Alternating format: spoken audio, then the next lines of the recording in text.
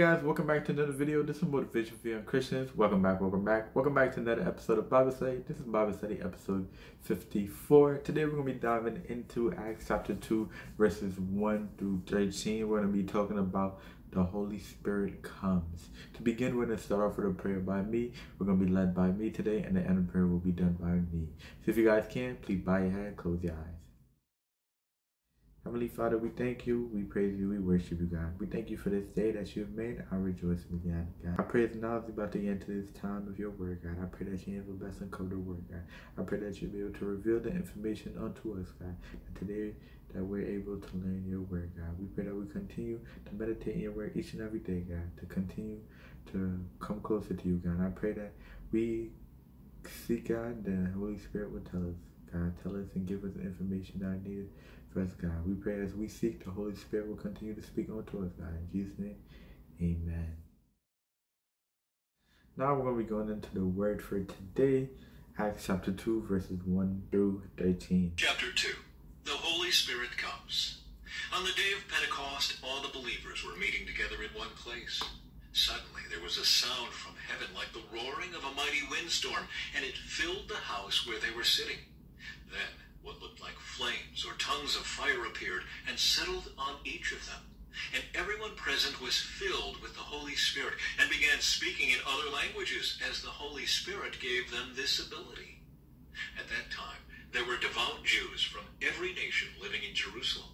When they heard the loud noise, everyone came running, and they were bewildered to hear their own languages being spoken by the believers.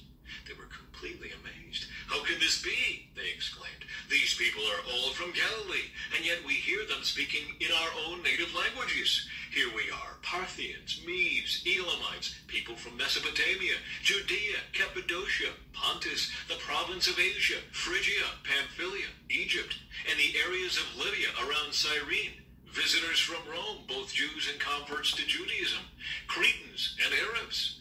And we all hear these people speaking in our own languages about the wonderful things God has done." They stood there amazed and perplexed. "What can this mean?" they asked each other.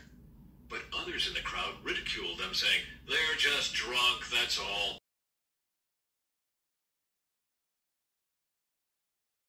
That was the reading for today. That was Acts chapter 2, verses 1 through 13. And as reading this, I was able to get so much information and so much different knowledge and thought about our scripture for today.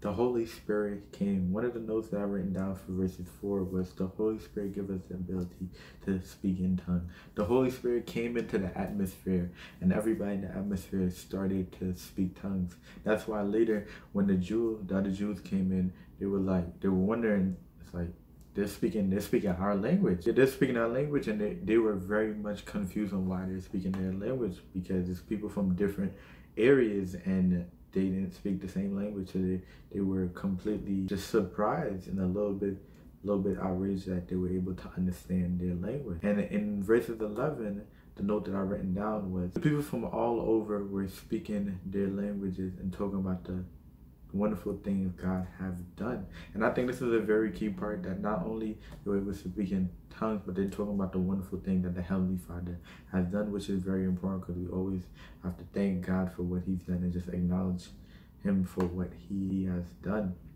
Then later on in the end of the scripture, we see that some people were on the side of believing it, and then other people were like, no, they're drunk. But later on in our next Bible study, we're going to find out more on that and get into what Peter's response was to them thinking that they were drunk. Now we'll be getting into our prayer for today.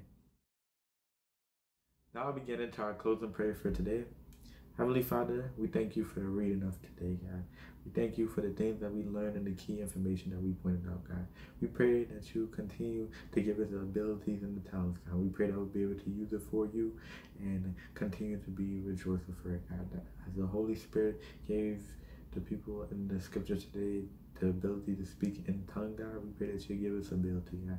And we pray that we won't be discouraged when others think thoughts on our ability, God. We pray that we'll continue to just be with you each and every day, God, and use them for you, God. We just thank you for continuing to be with us, God. In Jesus' name, amen. this was the end of the video, guys. Thank you guys for coming back in another episode of Bible Study. This is Bible Study episode 54. We'll be back next week with Bible Study episode 55. If you haven't already, like the video, subscribe if you're new, and please turn on your post notification. This is Motivation for Young Christian. I'll see you guys in the next video.